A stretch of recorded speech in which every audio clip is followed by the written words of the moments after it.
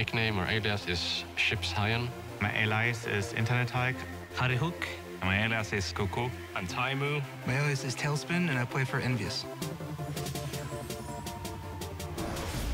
The team came together in the very early stages of the first beta. It was me forming a team and then searching for players. Came across INTERNETHULK, who also was interested in making a team. Met HarryHook and Cocco through them as well. We started joining online tournaments. We won everything. We joined EnVyUs. We moved to America, and that's the story.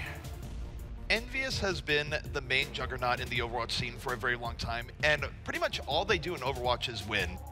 I think Team EnVyUs, the reason for us being fairly dominant, I'd say, was we practiced the most and the hardest. We were also the first to move into a gaming house, which further gave us a step ahead. We formed first. We got the most experience. I feel like we took the game more seriously than other teams did at the start. Hello, everyone. Welcome to the Overwatch Open. They're one of the favorites to make it deep in the tournament. They've had 2 weeks of boot camp. They're just looking very crisp at this point. Team EnVyUs is dominant because we have very good team chemistry and very clear and good communication. Just brutal play coming in from Envy, pretty much what we expected. Our team doesn't really have a main shot caller. Everyone calls for plays. Everyone makes decisions. We are all very vocal, and this really helps a lot, I think.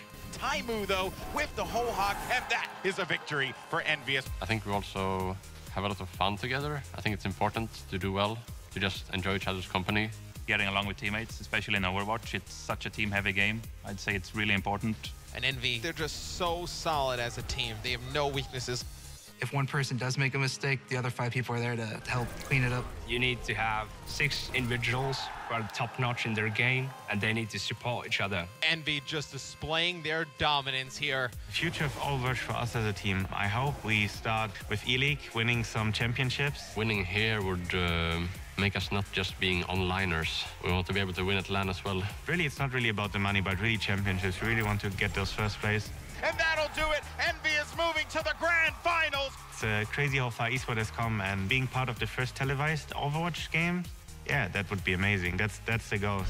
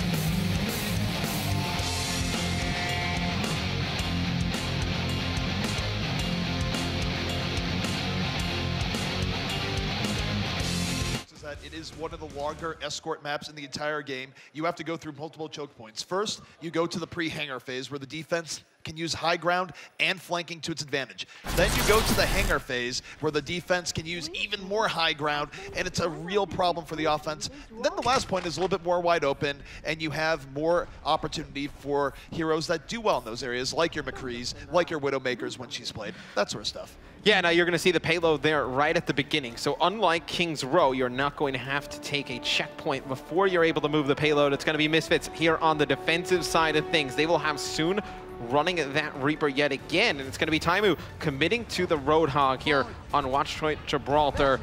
The battles will go underway here shortly. As you see, it's going to be Envy using that Maywall to get a boost, and she is put to sleep. Getting in that ice block, trying to stay alive. Fantastic play there out of Nevix, but it's going to be Taimou almost able to get a pick there early. That was quite the gambit there by Envy, almost paid off. It was in a flash. That hook very well could have ended a Misfits life, but Misfits able to recover, and Taimou right now just staying up here looking for pickoffs, and Envy rolling in once more. A hook coming in, but no, the charge instead. The combo play. Soon though, in the back line, trying to get in onto EnVyUs is 4v4 right now, but still breaking over to Envy as another hook rolls right in. And Cocco took Taimou's first kill. He got a little bit angry, and he is hunting for more. You see he's chasing Lucio all around the map, and it's going to be Zeb just desperately trying to stay alive. Those boops coming in, knocking back Taimou. Going to get back towards his teammates, but it's going to be Hidan still out of position there for Misfits behind enemy lines. Envy's able to take care of him,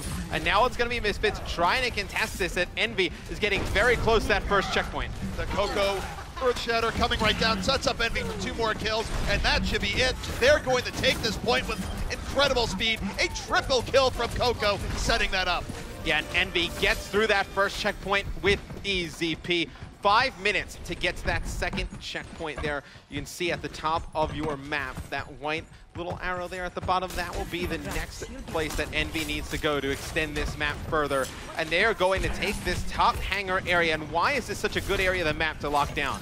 This is down because you have all sorts of options now to kill the other team, but the next fight is underway. The Blizzard coming out from Misfits, trying to do some zone control, but INTERNETHULK Taimou having none of it. Yet another great hook coming down to Taimou. He's going to go to the right side here, looking for another, finds another. The nano boosted Reaper, a little bit too much for him to bite off, but Misfits still on the ropes, just desperately trying to restabilize. Yeah, and you see Misfits going to use a decent amount of ultimates here. You saw the Graviton Surge from Kryw come in. Zeb actually uses a sound barrier there to protect his teammates, give themselves a little bit more sustainability, but Envy is still taking the fight to Misfits here. It's going to be INTERNETHULK, has a Graviton Surge of his own. He's going to be frozen, but you see the supports keeping him alive. That Ana Grenade and its effects doing great things for Envy here, and INTERNETHULK desperately trying to make things happen. There comes the Graviton, going to drop a barrier onto Cocco, and Envy still somehow in this. Envy's in this, but this has been a great defense from Misfits soon with the cleanup there. And even though Misfits was losing people left, right, and center, they kept enough alive to keep that payload from moving. Remember that any time a defense is able to keep someone on the point, they will stop it from moving, and that was Misfits' main objective, playing the objective. So now it's going to be Taimou switching off of Roadhog, going over to that McCree yet again. Talespin now going to be running May. Now, how do you get this Misfits team out of this top position? We talked about how advantageous in it. What can EnVyUs do to break? For Envy, one of the best ways is running a tank like Winston to dive right in, but for Envy, they're just going to try and go in from the high ground to start, go through this right room, but they're going to run into the Blizzard here. However, Nevix bites up more than they get you, and they get a whole bunch of people frozen, and here comes Rib. The party room is real, swings his hammer. There's nowhere for anyone to run, and soon and Rib able to capitalize on Nevix's valiant sacrifice. Yeah, and that gong going off, that means it is a team kill. Everybody falling for Envy. Misfits with a very good defensive hold.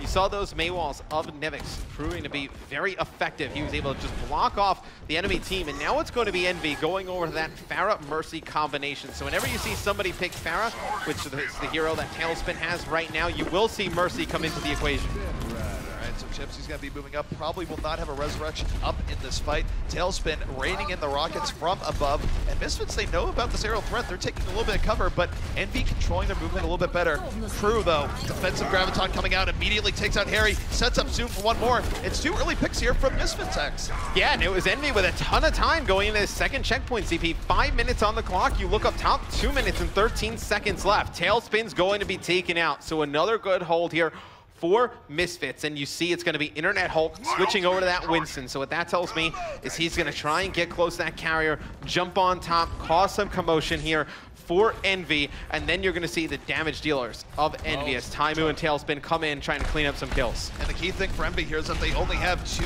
really good attempts left at this, but oh my goodness, the fire strike from Cocco stops soon from doing what he wants to do, and EnVy with a big 65 power play here, they're going to pop the sound barrier and go right in. Yeah, this is a fight that EnVy has committed a lot to, and they're going to need to win it. Nevix trying to drop shots here with McCree. He's going to be forced to fail back, and even if EnVy, a few of their players get taken out, look at Chips. He has that Mercy Resurrection. You see it come in there. Here comes the Deadeye out of Nevix, able to line up 2, picks up a 3rd through the air, 1 more to boot. Fantastic hold there from Misfits. Nevix going huge on McCree. Nevix, the savior there for Misfits. That was a difficult fight for them to win. They lost 1 player very early on, and now look at the ult economy. EnVyUs potentially down to their final push, must go into all these ultimates. X, I don't know if they can do it. Well, they do have Taimou with that Deadeye, and now you're going to see Talespin switch over to Genji, and they are going to get very aggressive soon, though. Be able to pick up 1. Taimou's able to connect that flashbang, stop him from continuing that death blast, able to land 1 nice headshot, able to take him out. Here comes the Deadeye from Taimou. He's going to be able to get 1. INTERNETHULK, he's put to sleep, completely out of the fight, but you see Taimou doing damage on McCree. Rib going to go with a big Earth Shatter. INTERNETHULK, though, able to stay alive. Fantastic shots from Taimou, able to take out Rib before he's able to charge INTERNETHULK into the wall. That's a big play, keeping up one of the tanks for EnVy. That required phenomenal play from all of EnVyUs, the supports, the damage. Taimou came in with some very clutch kills, but Misfits, they can still stop this. They come in with a sound barrier of their own, going to push EnVyUs back. EnVyUs, though, bending, not breaking. Cocco dropping the Earth Shatter. The Graviton out from Kryw, and Misfits, they're taking advantage. They get 2 kills off of it. Kryw moving forward, melting some faces, and Misfits on the verge of the 2nd point hold. Yeah, and you see it's going to be Misfits getting a hole there in round number 1. So EnVy only completes 1 checkpoint. They very close to completing the 2nd one, just not good enough there at the end. And now, ZP, what do you think went wrong there for EnVy? I think what went wrong for EnVy there is that they should have went to the Winston a little bit earlier. They really did have problems getting on the high ground. Once they went into that 2nd point and they weren't able to really get momentum going, they should have changed up strategy a little bit, been a little bit more aggressive in denying the high ground. Unfortunately, they switched a little bit too late and they just didn't have the time remaining. Yeah, and Soon was able to come in, pick up some big kills on Reaper. He's been the superstar for this Misfits team. Real, true Cinderella story. Nobody expected them to be here. They are defying all odds against the Giants of Team EnVyUs. You see, it will be the side of Misfits where they'll be able to go on the attack for Watchpoint Gibraltar. But look at that, Kim Pham, head of esports, over at Blizzard Entertainment, gathering the troops, everybody watching. Big shout out to you guys. Incredible game we have in Overwatch on our hands. So thankful to be given this opportunity to be able to cast with you, ZP. No, it's been an experience. Just the crowd here has been phenomenal. The games have been great. And right now, this is going to be a tough road moving forward. And you see there on your screen, that is going to be the goal that Misfits needs to get to if they are going to win the map. So they do not need to complete the map, they just need to best EnVy's efforts. And now on the offensive side of things, Misfits will wait to see when they lock in their composition. On the side of EnVy, they'll switch things up a little bit. It will be Taimou staying on McCree, it'll be Talespin switching over. He'll be running Roadhog now. So what EnVy is looking for here is a classic crossfire defense where they will have a few people on the ground to the server room, but expect Taimou and Chips to really hang back and try and just be safe, get good poke in at Misfits as they move in. And it's not uncommon to see teams hold for a very long time here pre-hangar phase. Yeah, it'll be Misfits starting their offensive attack. Can they win map number 3 here against EnVy, our series in the Overwatch Open Grand Finals, tied at 1 map apiece? Be Nevix now running Reaper and soon going over to Tracer. So you see he is so valuable on Tracer on this map, able to get behind enemy lines, cause a lot of commotion, cause a lot of damage, that they feel that strongly about having Tracer on their team that they switch him off of that Reaper. And the one trouble that Soon has had, though, in this matchup, he's not on the Reaper, and we go on Tracer. He's been getting shut down by Roadhogs a lot. Lucky for him, it's not Taimou. Unfortunately for him, it is Talespin. Talespin gets the hook, so there will be no reprieve. Both Talespin and Taimou real good at Roadhog. I feel like Soon just has a magnet for those hooks right on his chest, as you've seen Roadhog be very effective on the side of Envy. Now the push going to stall out here for Misfits. Obviously don't want to push in with a man disadvantage, but how do you think they choose the course their attack? It looks like they're just going to go straight down the front. You agree with this? I don't agree with this. Soon isn't even back in this fight right away. Envy, they're backing up, but they're winning this poke war. Misfits in a bit of trouble. They're just trying to break the Reinhardt shield, but we see Soon coming back in the fight a little bit late. They're pushing Envy back again, and Rib actually able to isolate out Talespin. It's a 65 for Misfits, and their gamble might be paying off. Their game momentum on their side. It's 3 kills for Misfits, and they're very likely to take this point. Yeah, Taimou just trying to hold down that top ground for Envy, putting down shots, but you see Hidan on Anna and how effective she can be. Can shoot her teammates, heal them, deal damage to the other team when she lands shots on them. And a little bit under 5 minutes this Misfits team has. Ton of time on the clock, ZP. Hidan, though, going to get a nice barrier from his Zarya, going to be able to keep him alive. You see the damage he's able to put out, and the healing as well. Shows you how versatile the hero Anna can be. And look at Misfits. They are fully stacked with ultimates right now. It is not looking good for Envy. Envy is in a world of hurt right now. They have to hold out for another 4 minutes and 34 seconds. Easier said than done when Kryw has the Graviton Surge at the ready, looking to set up EnVyUs for the win. They are going to open up with the Sound Bear and the Graviton, and here comes Rib. In come the Misfits. Yeah, and you see Kryw going to get in a position where he can use that Graviton Surge to group players together on the side of Envy. Not going to use it now, though, because you see Talespin and Taimou picking up some kills. Kryw just trying to get back, trying to stay alive because he needs to wait for his teammates to spawn up. A lot of pressure on Envy here, ZP. You think they can do it? It's going to be difficult. We saw them almost do it on King's Row, but Misfits, they threw away a big opportunity there. They gave EnVyUs time to reestablish. However, going to the next fight, Misfits still maintains the advantage they had before in terms of ultimates. Kryw's gonna have another chance to set this up. And Talespin going to get hit by the sleep dart early on. I don't know if they can follow it through from that angle, as he will get shielded. So EnVyUs holding on here. Interesting positioning. Yeah, Misfits has nobody that can deal range damage, so not able to pick him up. And Talespin's actually going to drop at the hands of Nevix first. He's going to be nano boosted, trying to fly through with a Death Blossom. He gets flashbang though by Taimou, but you see the nano boosted Reaper. We talked about the combination earlier before the broadcast began. And you see Soon, though, able to pick up one in the feed. And Misfits inching closer. Big pulse bomb comes out from Talespin. Needs to stay alive, needs to contest the payload. And it might be it for Envy on this point. They're trying to stall it with all of their power. Taimou coming to the fight late. Can he be the hero? He takes down Hidan, looking for more. He's outnumbered, but EnVyUs starting to stream back onto the point. Misfits so close to victory. EnVyUs, they need to stay at the point. They're getting zoned out. They have to get on this cart. Yeah, and you see INTERNETHULK going to switch over to D.Va, just a hero that you can be a little bit more agile, get over the payload as fast as possible. Misfits so close to winning this map number 3. Nevix comes down with a big Death Blossom, able to get 2. Talespin still alive. He finally falls. Misfits takes map number 3. Oh my goodness, entirely thing to have Nevix helicoptering in from above to get the final cleanup there. Misfits nothing short of relentless, and they are now up 2-1 in this series. Misfits 1 map away from completing the dream. They come in an underdog. They find themselves here in the grand finals out of the EU side of the bracket. Let's see if they can complete their Cinderella story right after this quick commercial break.